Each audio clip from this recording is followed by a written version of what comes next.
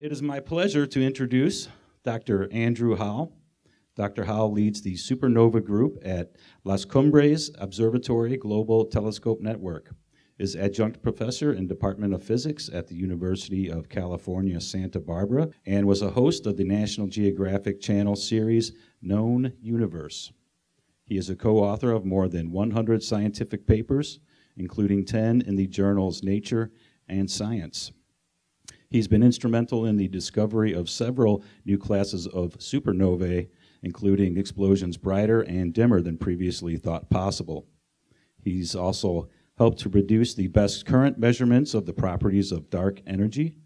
This followed his work with the Supernova Cosmology Project, whose leader, Saul Perlmutter, was awarded the 2011 Nobel Prize in Physics, along with Brian Schmidt and Adam Rees, for the discovery of the acceleration of the universe.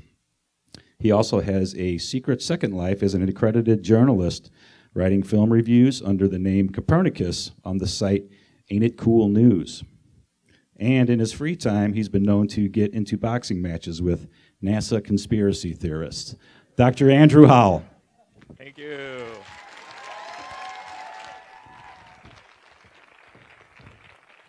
All right. So if it's not obvious, that's me. That's the NASA conspiracy theorist, okay? So people like to say there's no such thing as a dumb question, but if you ask a dumb question later, I'm going to come punch you in the face, okay? So pay attention. There'll be a quiz. All right. So it's great to be here on, interestingly enough, day after July 4th. So July 4th is Hate Britain Day, but I guess today is Love Britain Day, okay? So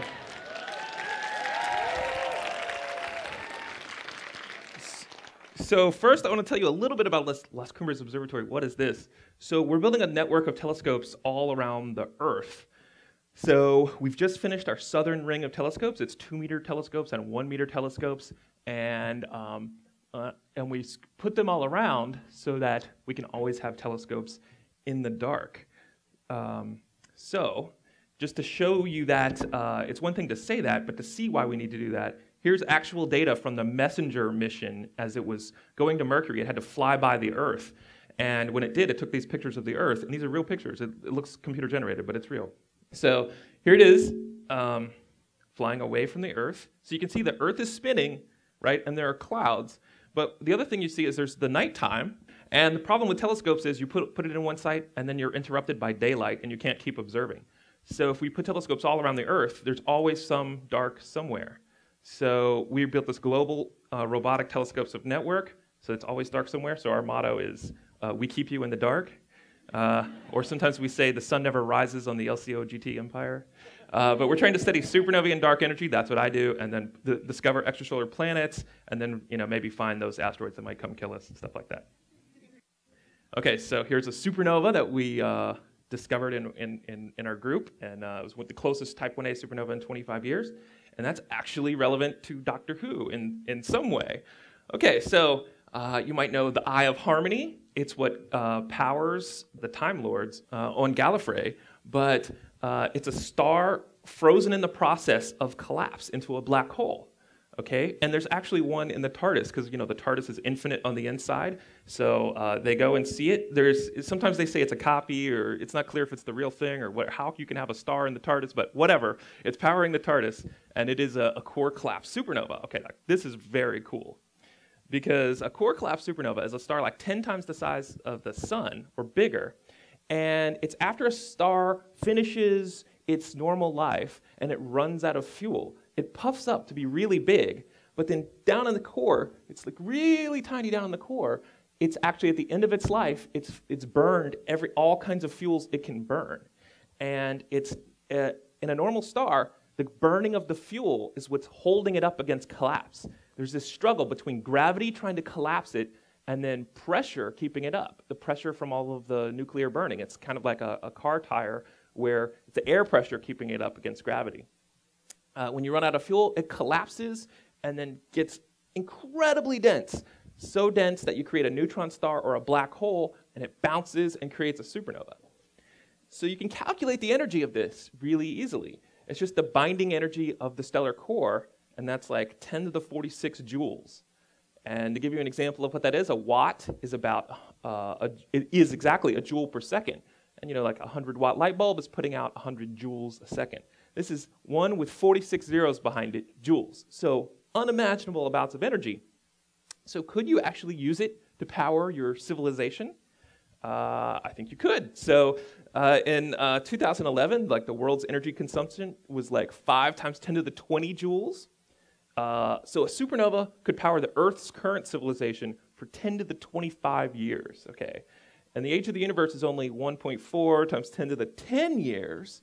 So over the age of the universe, the civilization could use 10 to the 36 joules every year, or 10 quadrillion times what we're using. Okay, so even if the Gallifreyans, they don't have to be very green, they have like infinite energy, okay? They can just do whatever they want.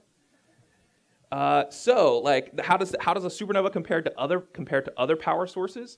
Well, you can read it in the table there, but basically, even if you created another copy of the Earth and annihilated it with antimatter, like it was an antimatter Earth and it runs into an Earth, you still don't get as much energy as you get out of a supernova. Okay, and it can shine brighter than every other star in a galaxy shining at once. Okay, and temporarily it can outshine the power of all the other stars in the universe. So it's an incredible amount of power. Okay, so here below are some supernovae, and they're the little blue dots and things, the white dots in their host galaxy. So they're almost as powerful as their whole galaxy.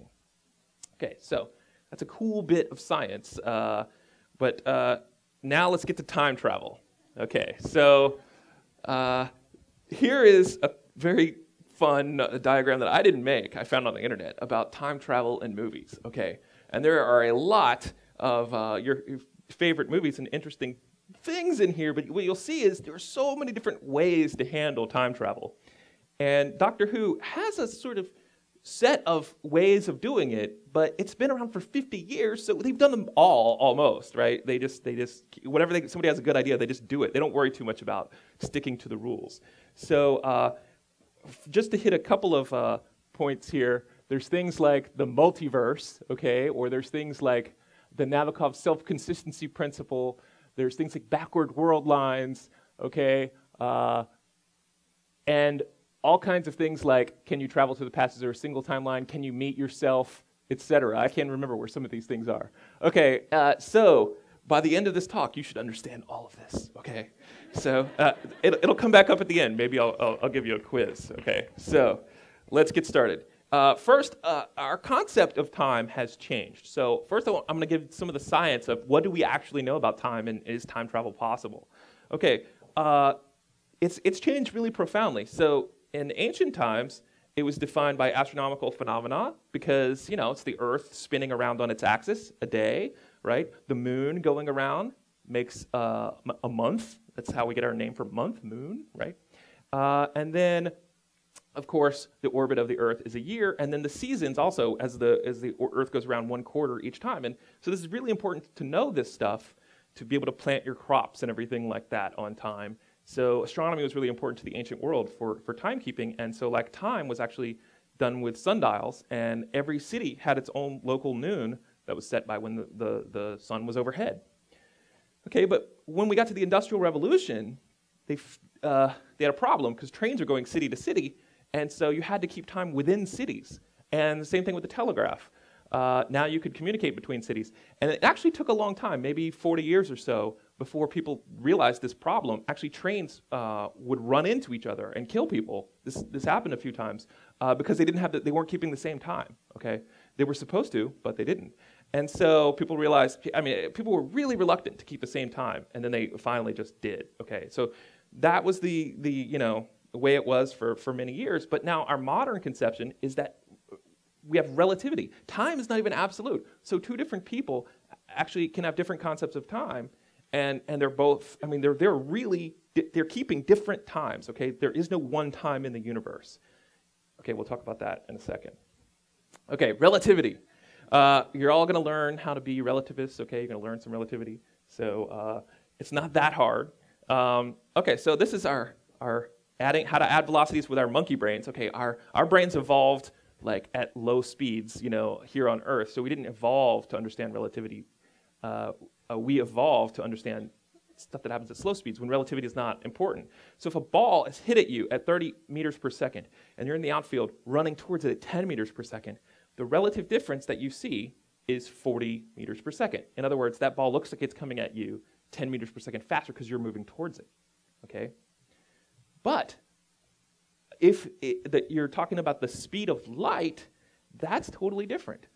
Light is traveling at the speed of light, which we call c, okay, 3 times 10 to the 8th meters per second. So you're an astronaut shining a flashlight, and now there's another astronaut in a ship coming towards it at, say, a third the velocity of the speed of light.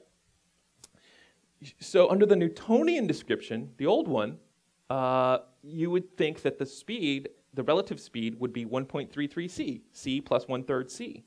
But according to Einstein, no, that is totally wrong, okay?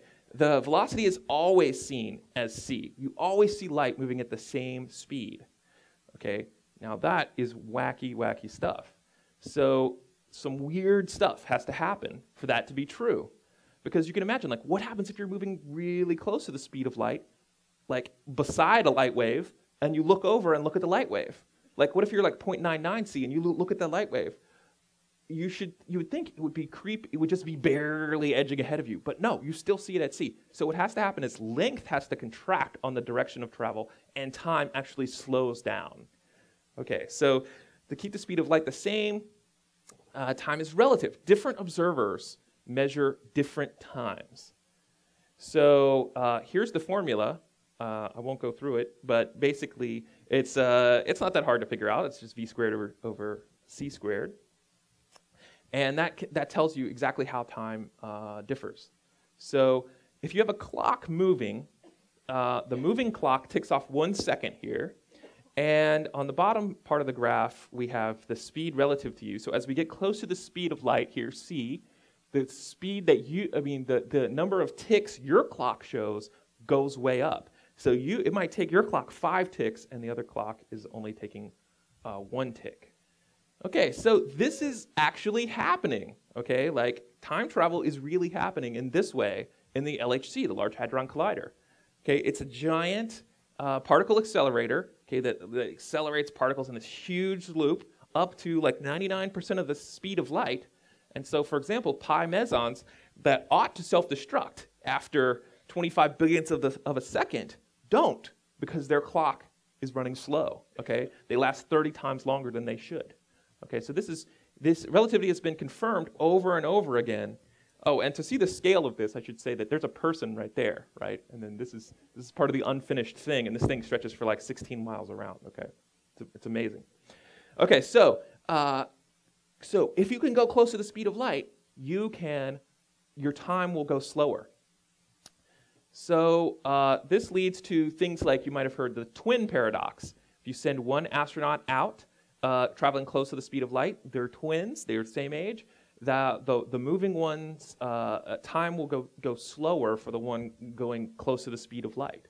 Okay, so if you could imagine building like a train around the Earth that just orbited the Earth at near the speed of light, you could get in it, go close to the speed of light, get out, and it would be like, it might have only been like 5 years for you, but it might have been like 100 years on Earth. Okay, so depending on how fast you were going. So in that sense, time travel is possible. Okay, so now there's another concept that relativity teaches, and that's the equivalence principle. So here was Newton and Einstein dropping an apple in an elevator. Okay, one's sitting on the Earth, the apple is just due to gravity, and the other one is moving up in space, and he drops the apple. And you can't see, from inside the elevator, you can't tell the difference. Okay, you can't tell if you're on a planet or if you're in an elevator moving. Okay, and that is a very profound thing. That says that it's the same, gravity and moving, okay? So that tells us something quite profound.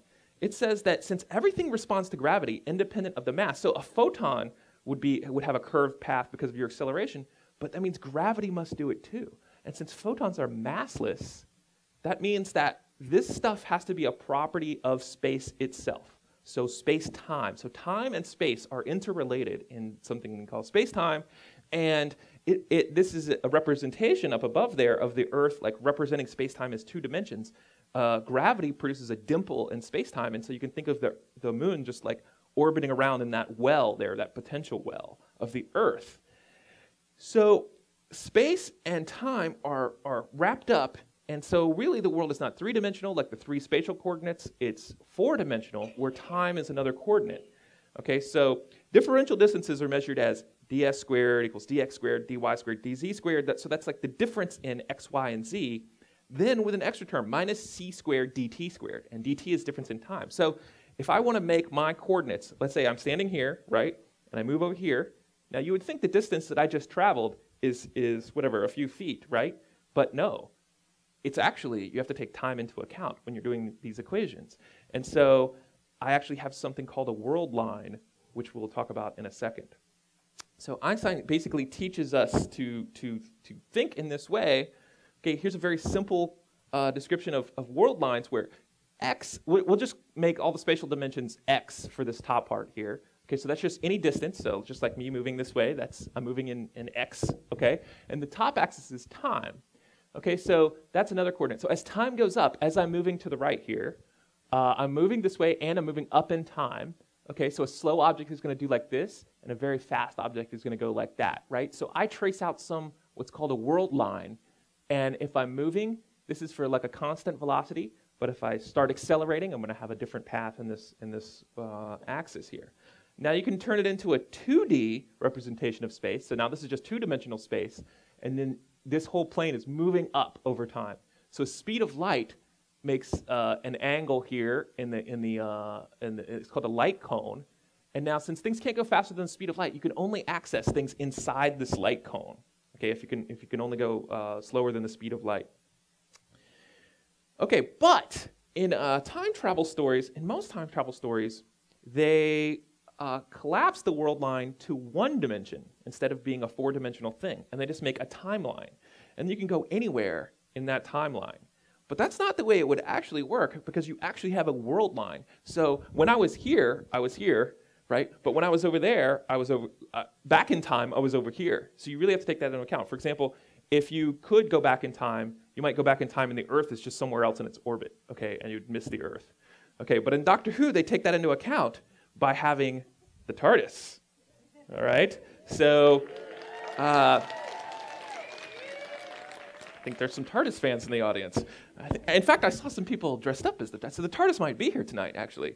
Anyway, the TARDIS, it's bigger on the inside, as we all know, and it can traverse time and space. So usually it dematerializes and rematerializes. So it can take into account this fact that we have to move in space and time.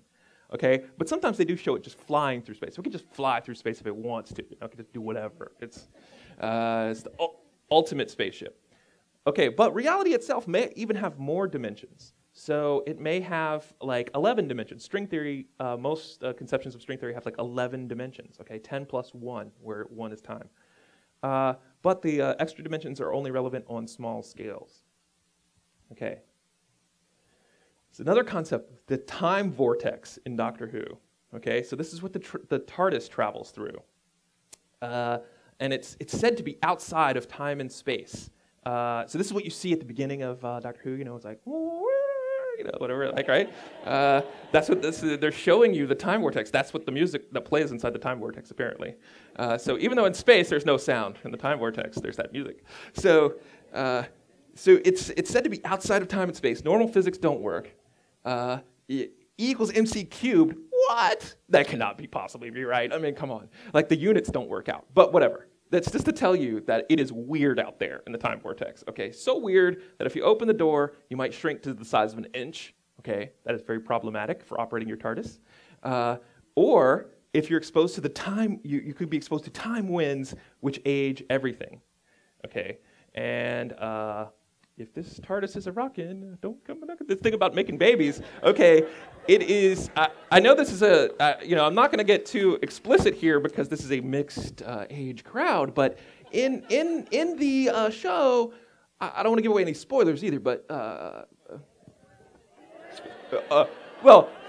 let's just, you already know this anyway. I don't know, who I'm kidding. Yeah, you guys have all seen those stuff. Okay, so if Amy and Rory have a baby, right? And the baby, because it was conceived in the time vortex, has Time Lord DNA. At least that's what she tells everybody. She's in there with a Time Lord that she's clearly attracted to, and the baby comes out with Time Lord DNA, and she tells her husband, "Oh, it must be because of the time vortex," It's like if you, a white couple, the woman has an African American baby, and then and the husband's like, "What?" She's like, "Well, when we conceived him, we were in Jamaica, so it's." So I don't know if I believe Amy Pond is all I'm saying, or time vortex is just weird though. Okay. All right. So back to some physics. Okay, the way we physicists talk about this is what we call closed time-like curves, because we like to make things sound really hard, nerdy. Okay, and that's in this time thing. If your curve doesn't keep going straight up, it can connect. And so these are real things, mathematically at least. Solutions exist to the equations of general relativity that allow the world line of a particle to return to its starting point in space-time. And if that's true, I mean, these are mathematical solutions. Okay, we don't know if reality can achieve it, but equation-wise, hey, looks like it could work. So this would allow time travel. Okay, so there's lots of different solutions, but one is traversable wormholes. Okay, also known as an Einstein-Rosen bridge. That's what they call them in Thor, just to make them sound extra nerdy, okay? Okay, so it's like a black hole, but it connects 2 points in space-time. So it could bridge 2 universes or 2 points in the same universe. Okay, so remember our little gravity distorting thing here where the space-time is 2-dimensional? But if it's not just a planet down here, there's a throat. If you can prop it open, you can come out somewhere. Okay, and so to keep it open requires some exotic matter with negative energy density. Okay, we don't know if there's stuff like this that exists, but it could. Okay, like the Casimir effect is this effect that I don't want to go into, it's too technical, but where you get 2 plates together and it seems like there's this extra force drawing them together, and that has negative energy density. So because that exists, maybe something like this could exist. Okay. Now, to turn it into a time machine, all you have to do is, okay, we're starting at the bottom here. We have the wormhole with 2 throats, okay, and we take one of them and we accelerate it out close to the speed of light. So we're doing that twin paradox thing, okay, and then we bring it back close to the other thing. Okay, now time is moving slower in this mouth of the hole. This is true. This actually works out mathematically, okay, because it has to do with the way time connects through the 2 holes. So now what you can do is go in one hole. Okay, let's take X here. And let's see, you go in here, okay, and you come out here at 6. You go in here, okay, then you actually come out at 5, okay, and then you see yourself going into the hole, and then you could kill yourself and then not do it. So there's a paradox, right? So, So this is a serious question. Okay, well, what if, physics says maybe we could do this, but then now I don't know how physics is going to deal with this paradox. And so how we do it is called the Novikov self-consistency principle. And that is, so a guy named Joel Paczynski, who's in my department, he's a nice guy. I've been on committees with him. He came up with, okay, let's take human thought out of the equation here, consciousness, okay, and we'll make it with billiard balls. Okay, so if you have a billiard ball that basically is going to fall into a hole, what would happen? What would happen if when the ball came out, it knocked into itself and prevented itself from going in the hole? Okay, but the Novikov self-consistency principle says, well, what has to happen is the ball has to hit itself and still go in the hole, so that it always hit itself in the first place. Okay, now that really screws with your head, but so there's basically a family of solutions where the ball will still. So in other words, physics won't allow time travel that doesn't obey this. And so as long as this is obeyed, you don't get a paradox, and maybe everything is cool. Okay, who knows? But okay, so the movie version is like 12 Monkeys, where no matter what they do, they can't alter the past. Okay, so they're trying to, there's this virus. They don't even go back and try to not make the virus outbreak happen. They're like, we can't do anything with that. We're now just looking for clues and things to fix it in our present. Okay, so this gets into a trope, which is a TV trope. So like this website, tvtropes.org, is pretty good. I got a lot of these ideas from some of this place. And okay, so the most like the Nabokov self-consistency principle is the like you've already changed the past. So in Back to the Future, Marty plays Johnny Be Good, but Chuck Berry gets the idea by listening on the phone. Okay, so presumably that's like how it always worked in that universe. Or maybe it didn't the first time, but then it did. Okay, so the outcome is the same. Or he inspires busboy Gordy Wilson to go into politics. He was already in politics in the original timeline. Or in Bill and Ted, they plant items in the past to help them out just when they need it at the big fight with the villain. So does the villain.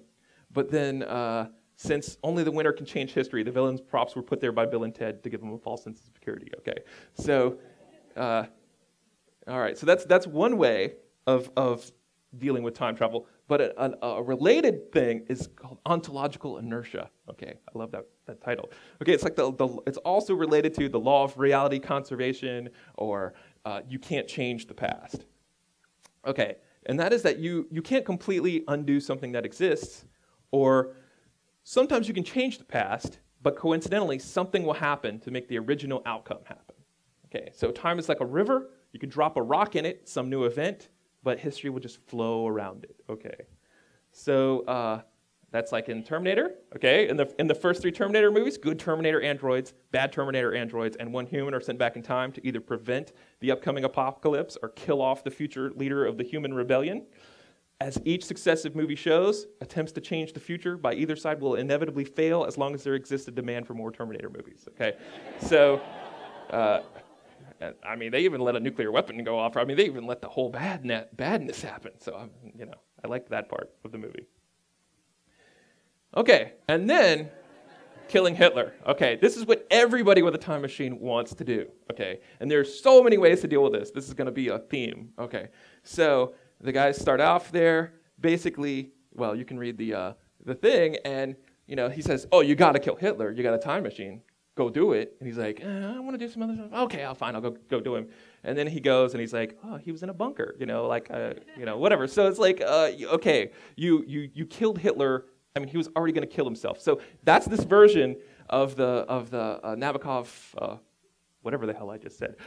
Sorry, it's trust me, I'm a scientist. Nabokov self-consistency principle. It's okay. So that's like a version of that. Okay. All right, so, but in Doctor Who, they have an explicit version of this, okay? Whereas implicit in these other things, in Doctor Who, there are time locks on things. This is how they get around, why doesn't the Doctor just go back and save his whole race? Okay, beside the fact that he's really screwed over his whole race. But, I mean, if he wanted to save them, he can't, because things are time locked, okay? And they're unreachable by time travel, except when they are. Okay, so that's just to make, all that is to set up when the writers be like, "Oh, we can't do that. Oh, but we're just going to do it. We have to do that." He's like, "Okay, but there's going to be consequences." Okay, so then he's just going to have to fix the consequences with his sonic screwdriver or something, whatever. Okay, so the last great time war between the Time Lords and Daleks, yep, it's time locked. You can't do anything, more or less. Okay, so the opposite of you can't change the past is the butterfly of doom. Okay. Don't do anything, don't touch anything. Sci-fi rule number 1, you start messing with the past, you end up with monkeys ruling the future, okay? Anytime you go back and change something, it's just like the chaos thing with the butterfly and you get hurricanes in South America or whatever, right? So there's a Hitler-related version, which is Godwin's law of time travel. Any and all modifications to the timeline result in Hitler winning World War II, okay? So that is related to Godwin's law. As an online discussion grows longer, the probability of comparison involving Nazis or Hitler approaches 1. Okay, and it's corollary. As soon as you compare something to Hitler, the argument is over and you lost it. Okay, so you're supposed to just close the discussion thread at that point because it's done. You can't go any farther than that. Okay, and this is of course has been done in movies in like Time Cop 2. Okay. And an Australian film, as time goes by, couldn't stop the Holocaust, got rid of Strasser, and this dumb painter named Adolf showed up and did it exactly the same way. Okay, so it's really hard to kill Hitler. Okay, there is also something known as Hitler's Time Travel Exemption Act, which is if you travel to the past and try to kill Hitler, it won't work as intended. It may even backfire. So Hitler survived 42 real-life assassination attempts. Look it up. It's crazy. So it is really hard to kill Hitler. Okay, and even if you're successful, you now have no reason to go back and kill him, so there's a paradox. Okay, or I've seen some other stories where, like an awesome short story on the web about they try to kill Hitler, and then somebody has to be like they get mad at all the newbies, like who have just now got their time machine, and they all try to go back and kill Hitler the first thing. They have to send somebody back to kill the person trying to kill Hitler, because if it turns out that they actually kill Hitler, like then there was no Cold War and there's no space race, and then time machines wouldn't have been invented, so it would create a paradox, you know. So there's another concept called that's made up for Doctor Who, the Blinovitch limitation effect. Okay, not a real thing, but it's that you can't cross your own timeline. Okay, but there are some caveats, of course, which is that Time Lords can meet humans out of order, but in general, Time Lords must meet each other in order. So like, the Doctor and the Master have to keep meeting each other, and they can't just be like, oh, I'm going to go surprise the Doctor when he was 2. You know, they have to keep both getting older or whatever, right? Except it totally doesn't work with humans for whatever reason. Like Time Lords can interact with humans in different orders. Okay, except when the script calls for it, that limitation don't worry about it. Just don't think. It's like, okay, related, the first law of time, a Time Lord can't meet his former self, okay, unless there's a Doctor Who reunion special coming up. So, then of course, they get together and be like, oh, you're a lot older than I thought you looked, or whatever, All right, so an example of time-crossing badness. Here's a clip from Father's Day.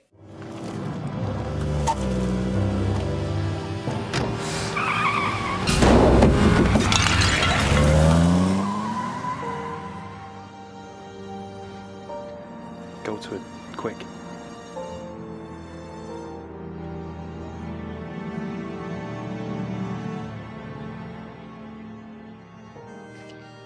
It's too late now.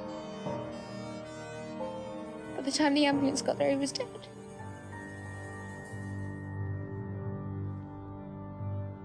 He can't die on his own. Can I try again?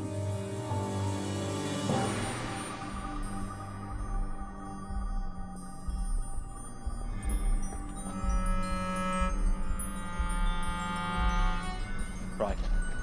That's the first you and me. It's a very bad idea, 2 sets of us being here at the same time. Just be careful they don't see us. Wait till she runs off and he follows, then go to your dad.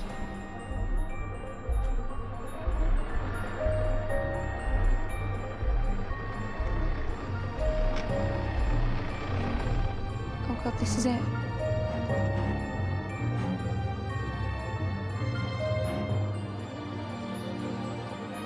I can't do this. You don't have to do anything you don't want to, but this is the last time we can be here. Rose, no!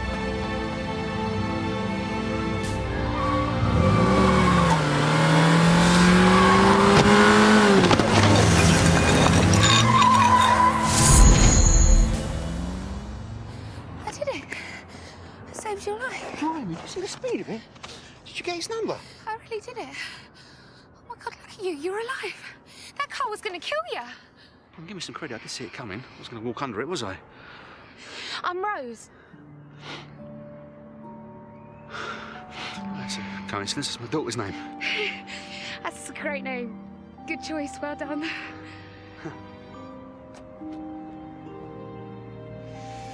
Right, better shift. I've got a wedding to go to. Is that Sarah Clark's wedding? Yeah, are you going? Yeah. You and your boyfriend need a lift.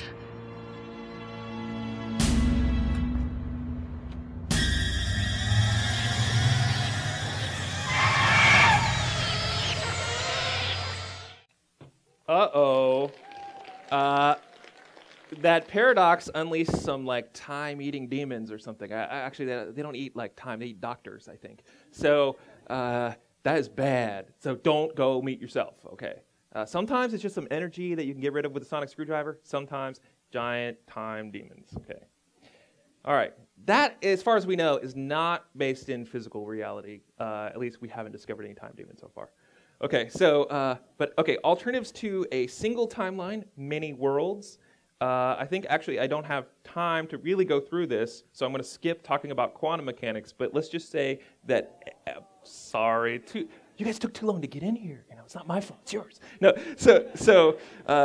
Anyway, but basically, it's a way to. It's a really valid thing to get around quantum mechanics. Some tricky things in quantum mechanics, and there may well be multiple universes. Every time any decision, anything happens, any particle decay, anything, reality splits, and there are multiple universes. So like the reality is just like a branching tree of universes. So, there's a famous Star Trek episode where Worf goes off, and then he comes back, and then there's all these enterprises with all these different timelines, okay? And so now, Doctor Who tries to maintain a single timeline, but sometimes this is called the multi-world interpretation of quantum mechanics slips in. And there's some references to like doctors being able to do that in the past, but like when there were lots of Time Lords, but now maybe not so much. Okay. So now you should be able to understand this diagram a little better, okay? We talked only a little bit about the multiverse here, but a lot of these things are handled in one universe with two timelines. We know about the Nabokov self-consistency principle, okay? Can you interact with yourself, yes or no, right? And then down here, this is like, what are the different types of these things? And it's hard to read maybe on the screen there, like, is your time travel by, magical device or relativistic effects or a superpower, etc. Okay, so I think they're going to put this talk online, so you can stare at that longer if you feel like it, or find it online yourself. Okay, and lastly, I think I'm not going to have time to show the clip from Blink, but we're showing Blink at 10 if you're still around and have tickets. Okay. It's my favorite episode of Doctor Who of all time. Okay, so let's skip the thing and say that when the writers get confused, they can just say it's a timey-wimey ball. Okay, it's here's the past, here's the future. It's wibbly-wobbly, timey-wimey, and basically what you did while time traveling, it's all just mixed up in there. So that basically says, hey, the Doctor. He knows what's going on. You're not quite smart enough to figure it out, but trust me, I'm the Doctor. Okay, that's it. Thanks.